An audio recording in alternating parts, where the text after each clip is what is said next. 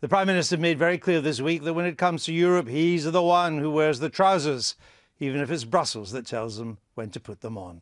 So forget the European Court of Justice, the Working Time Directive, the Social Chapter, Common Agricultural Policy, Free Movement of Peoples, Treaty Change, all superficial stuff.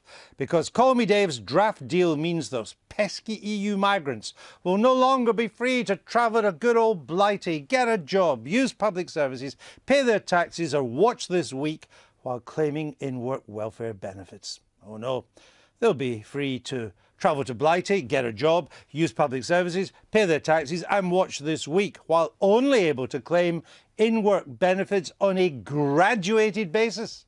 That's right, a graduated basis. This is how victory must have felt on VE Day.